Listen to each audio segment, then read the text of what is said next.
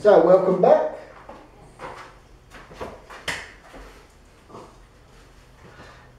Movement 12 of 13.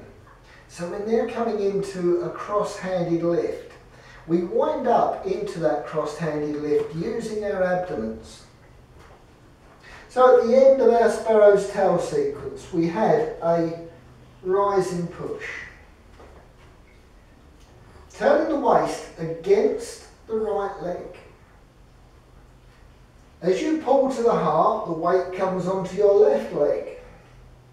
Right big toe turns to the front, into our narrow horse stance, and we push away.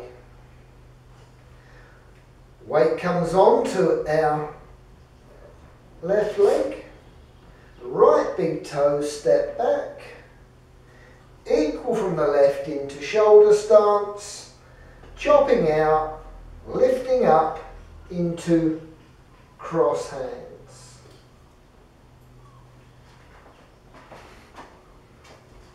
From double-handed push, turn the waist, pull to the heart, turn with the toes, push from the heart.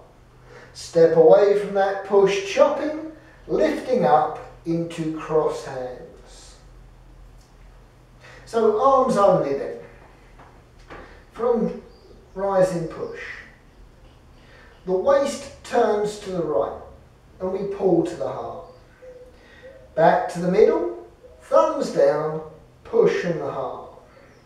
Little fingers chop out in the widest circles you're comfortable with, and you lift into cross hands right in the lead. Rising push. Turn the waist to the right, pull to the heart.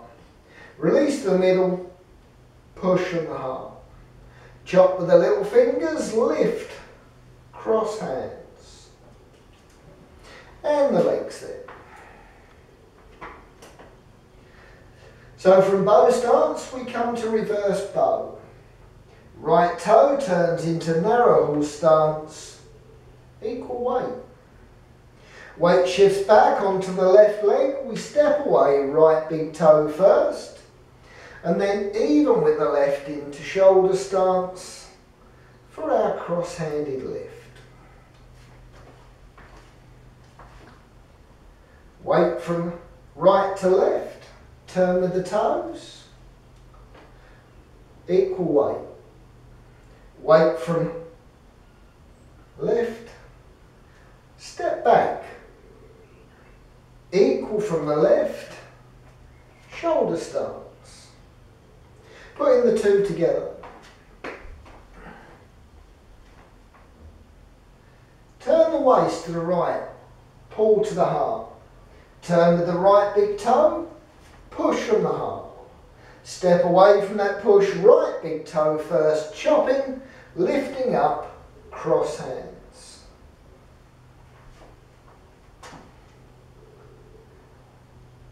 Turn the waist, pull to the heart. Turn with the toes, push from the heart. Step away from that push, right foot first, chopping, lifting, cross hands. 13 full, movement number 12.